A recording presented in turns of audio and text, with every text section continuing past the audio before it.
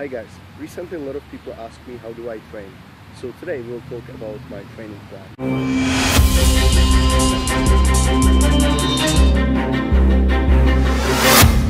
My training plan is made of 5 different disciplines.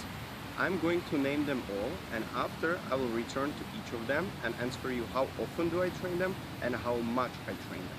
So number 1 is weighted calisthenics. Number 2 is hand balancing. Number 3 is stretching and mobility work. Number 4 is deadlift and bench press. And number 5 is jiu-jitsu. Number 1, weighted calisthenics. Weighted pull-ups, dips or push-ups, and weighted squats. Pull-ups and dips I do about once or twice a week. Reps 1 to 5 and about 3 to 4 sets for each, and that's it. I never go to failure. Weighted squats is a little different. Sometimes I do them about twice a week only, but when I want to increase my strength, I kind of realize more I do them, more often I do them, better I am. Of course, always low reps, 1 to 5 reps, and I usually don't even go up to 5. I go 1, 2, 3, but I always go very heavy, and there is also big space between my sets. So let's say I squat 1 rep of my maximum, and after I take a break, and the break can be 5 minutes. Number 2, hand balancing. A lot of people will say that hand balancing is basically calisthenics, and they are right. But for me, it's more than that. It's actually art. To be able to at least keep the same level of handstanding, handstand pressing, and handstand push-ups and this kind of stuff. Also to keep a decent line, don't be like banana. I always train at least 4 times a week for 20 to 25 minutes. If I want to improve my skills, I do more than that. So I can go up to 7 times a week. So pretty much every day for 20 to 25 minutes. Third thing is stretching and mobility work. Stretching is the most important and my less favorite discipline because it hurts, it's not comfortable, and we all have to do it. Especially in these times when our life, when it comes to movement, is really simple. You drive everywhere, you don't even walk anymore.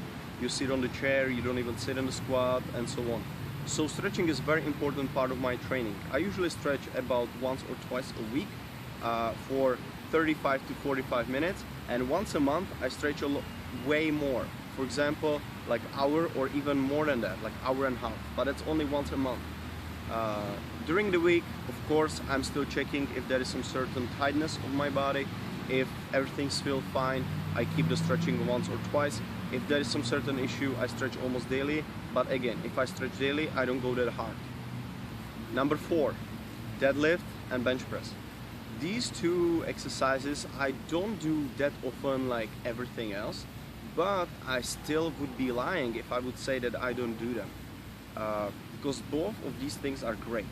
So I do them about once or twice a month just to keep the technique, just to know how to do them. I'm not really trying to lift anything crazy heavy, but also I'm not really trying to be weak at that point. So if you guys don't do them, you should definitely start doing them. Again, I'm trying to keep the weight as heavy as I can and keeping the reps pretty low. Again, 1 to 5. Discipline number 5 is jiu-jitsu. It's just something what I started really recently, about like 8 months ago, and I absolutely love it. It's completely different than everything else what I do because it's not related to strength. I sometimes feel that my ego needs something what little calms me down, because especially after some good success when it comes to lifting, you feel like, wow, yeah, I'm strong and everything, and it's always good to try something new what's not related to strength. So I do this 4 times a week for about 2 hours. It's great for endurance, it's great to learn something about timing, something about technique. It's just totally different from everything else I do. So once again, weighted calisthenics once or twice a week. Hand balancing 4 times a week. Stretching once or twice a week. Deadlift and bench press once or twice a month. Jiu-jitsu 4 times a week.